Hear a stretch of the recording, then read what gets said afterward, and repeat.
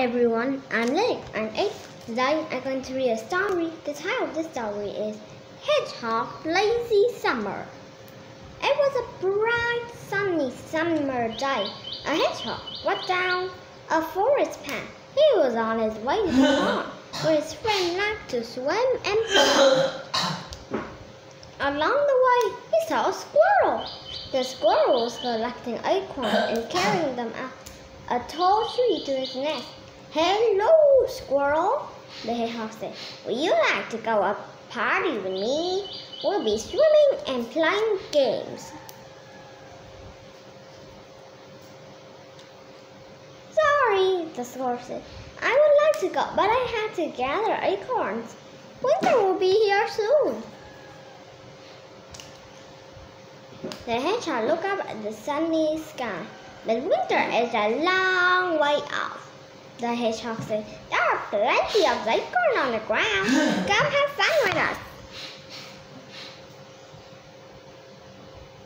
"It may be sunny today, but winter will be here before you know it," said the squirrel. "I need to be ready." The hedgehog could not understand why the squirrel wanted to spend his day gathering acorns.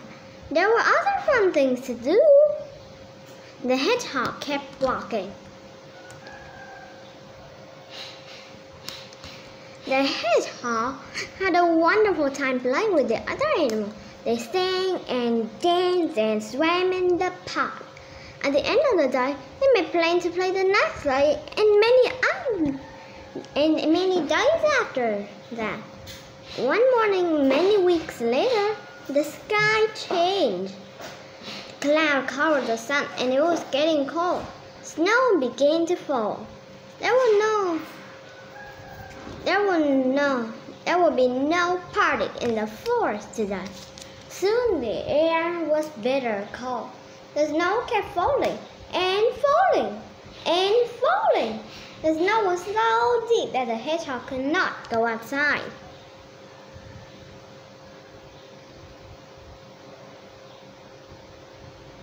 The hedgehog's stomach grumbled.